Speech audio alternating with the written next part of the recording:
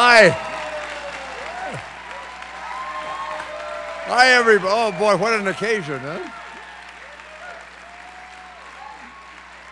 huh? Thank you. I want to thank everybody for coming and helping us celebrate Mary Poppins' 50th birthday.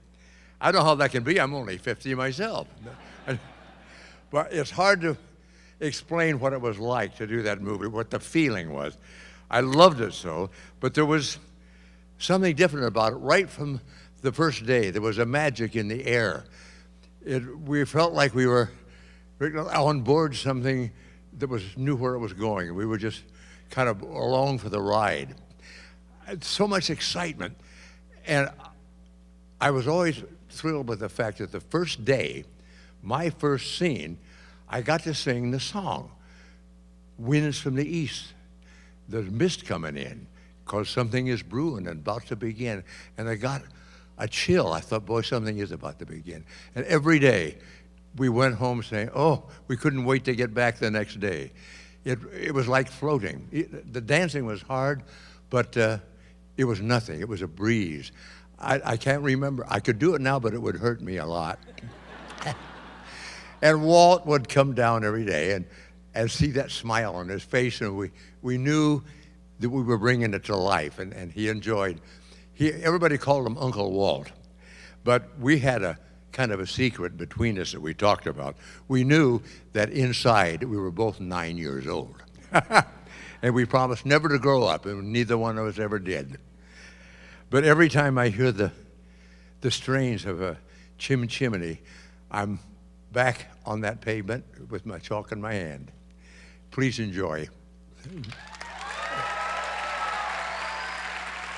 It's really cool to be here today, and I want to thank the AFI very much for inviting me and including me in this auspicious occasion of, first of all, being an incredible remodel of the Grauman's Theatre, or TLC as we call it. I can't believe that it's been 50 years since we made our film. I was going to run out and get Botox this week and try to kid you all, but I guess you can do the math. So, but 50 hours ago, I was actually in this self-same cinema for the premiere of Saving Mr. Banks. And that was actually really eye-opening to me. I had no clue what went on behind the scenes because everybody was really polite and protected the children. But what did strike me was, I was 8 when I made this movie, and Walt Disney was 8 and put out to work by his parents, but under very different circumstances. He had to deliver newspapers for his dad when he was 8 years of age in the snow and rain, and really had a horrible childhood. And I always wondered why Uncle Walt, as I was lucky enough to call him, was so special and wonderful to me and so, so kind. He brought the whole of my family out here, my sisters and my mom, and housed us in a gorgeous mansion that I wish I still had, up in the Hollywood Hills with an indoor heated swimming pool. That was very different too, coming from London. And outside speakers playing the sounds of that new group, the Beach Boys. It was magical. On the weekends, he gave us his private plane. Of course, it was called Mickey Mouse. Should have been Dumbo, actually. To fly off to his Santa Barbara ranch or to Palm Springs or whatever.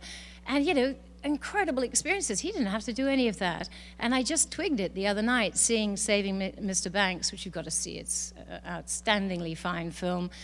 Tom Hanks playing the icon Walt Disney, from icon to icon. He was so kind to me because he wanted that 8-year-old child, if she was going to work, to have a magical experience. And I know that when you see this film today, you will pick up on that magic. It was an amazing place to work. It wasn't work at all. It was terrific fun.